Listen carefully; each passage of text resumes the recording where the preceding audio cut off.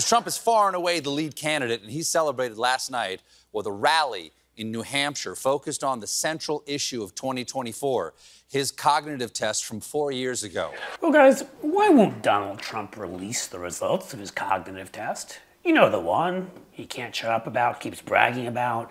I did say, what about a cognitive test? He said, well, you know, it's not that easy. I said, look, I got to take it because I got to shut it up. And I took it, and I aced it.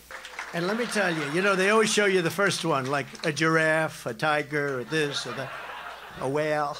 Which one is the whale? He regaled us all with Chris Wallace on air a few years ago by telling us the difficult schedule he had to go through. I mean, it sounded a lot like what Navy SEALs go through to train. I love the way you walk. I'm crazy about you walk. I love the way you walk. He had to repeat, and I believe I'm quoting, man, woman, person, camera, and maybe a few more words.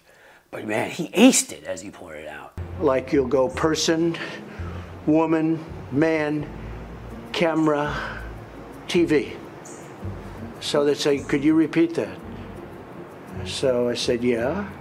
So it's person, woman, man, camera, TV. Okay, that's very good.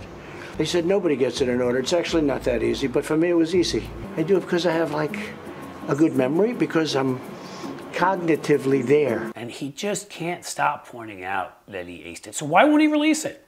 Democrats have asked for him to release the cognitive test. Numerous journalists have. Hell, even though certain Republicans have asked for it, I assume of the never Trump variety, or at least the we know Trump is really stupid variety and is losing his mind and sundowning in front of us on stages every night.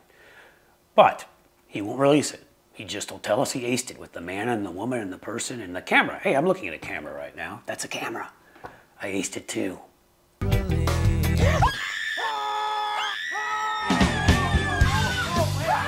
What is going on? About a year ago, Lucy was in a terrible car accident. She lost her short-term memory. Right. Release the test, Don. What are you hiding? What are all these Republicans hiding? Why can't we know? Why can't we know why he stood up on stage? We've shown this in numerous videos. We'll show you some more examples here of where he starts going, Russia and Saudi Arabia and ubu babibop ripop badoota boo ah. He said something pretty close to that. I'm only barely exaggerating. Venezuela, did you just see Maduro? Venezuela, it's unbelievable. We are a nation that just recently heard that Saudi Arabia and Russia will repeat your... Oh. And the irony of all this, of course, is you don't just take a cognitive test. He's telling on himself, which he always does, which is why he's lost hundreds of millions, billion more in legal settlements, because the man can't keep his mouth shut and gets up and says things that all the time show how stupid he is and show how guilty he is. The cognitive test is just another example of that. Let me tell you what it says at the Cleveland Clinic, one of the best in the country, by the way, on why you would take a cognitive test. Quote, suspicion of mental decline or impairment. You may have noticed such a decline in yourself, or a close friend or family member may have noticed. That's when you would take one. You may begin your exam now. A dog says. A cow says. Ah, of course. Gee, I wonder why Donald Trump took one. Wonder who may have noticed he's getting up on stage and barfing out all sorts of words that don't actually form sentences together.